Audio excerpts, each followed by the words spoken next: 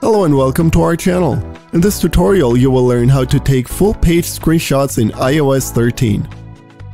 Do you need to take a screenshot of a Safari page that is too long to fit in the screen? Well, the answer is super simple. Just take a regular screenshot by pressing down the power and volume up button simultaneously on your iPhone 10 or higher models, or hold down home and power button on your iPhone 8 or earlier models. Once the regular screenshot has been taken, tap on the screenshot that appears. Now all you have to do is tap full page. You can scroll through the entire page on the right side by holding and dragging the highlight.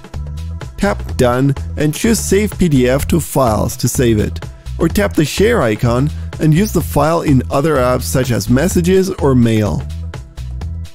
What else can't you do in iOS 13?